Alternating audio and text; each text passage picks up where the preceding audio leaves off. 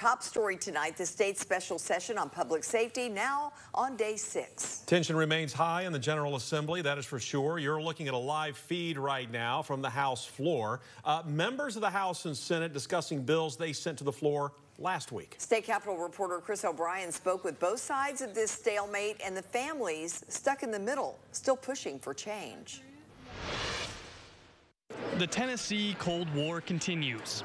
Late last week, the House Republican caucus went on the offensive, blaming Senate Republicans for the impasse. We're not upset they're not listening to us. We're just upset that they refuse to do anything. They want to do nothing. We're not telling them they have to. It's just interesting that they would rather do nothing than something. But the Senate is holding firm. Leadership indicated to me today they'd be willing to keep this stalemate until January. Most legislators did not want to be here for a special called session.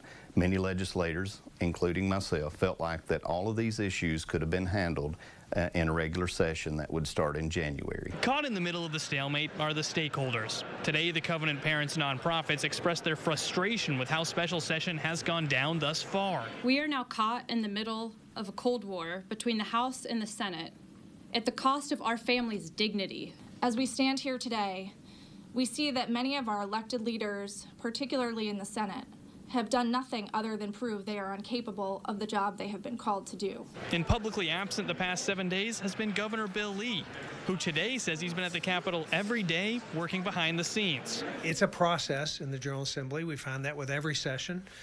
And frequently we find ourselves in the situation where there are differences to resolve. That's where we are right now, but I think that'll happen, and we'll see the full outcome, but this conversation's important. Just a bit earlier today, the Senate gavelled in and then immediately gavelled back out, while the House continues to take up legislation. In Nashville, Chris O'Brien. All right, Chris, thank you. Meanwhile, tonight we are waiting for a judge to make a decision regarding the House majority rule that restricted the use of signs in committee meetings during the special session. You may remember last week, parents from the Covenant School were removed from committee meetings after being asked to stop holding up signs asking for gun reform. Then the ACLU sued and a judge temporarily blocked the ban. Today, the judge listened to both sides in a packed courtroom. How you regulate speech really does come down to the details.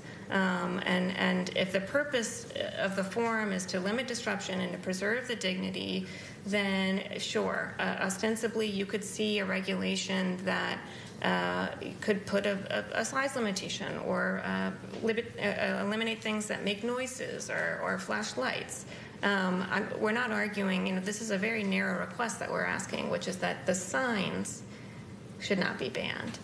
A signs plus regulation that started regulating offensive language on signs, or how do we evaluate that? Exactly. It starts to raise constitutional questions about viewpoint discrimination, content discrimination. And so in light of that, again, it's reasonable for the House to make the determination. Again, we're still waiting for a decision tonight. We'll let you know when a ruling is made. Meanwhile, one of the so-called Tennessee Three, Nashville Representative Justin Jones, is calling for a no-confidence vote for House Speaker Cameron Sexton. In the letter, Jones is accusing the House Speaker of, quote, misrepresenting his residency and defrauding Tennessee taxpayers by benefiting from taxes based off of his Nashville address while representing Crossville. The letter also goes on to say Sexton mischaracterized peaceful protesters as insurrectionists during protests in late March.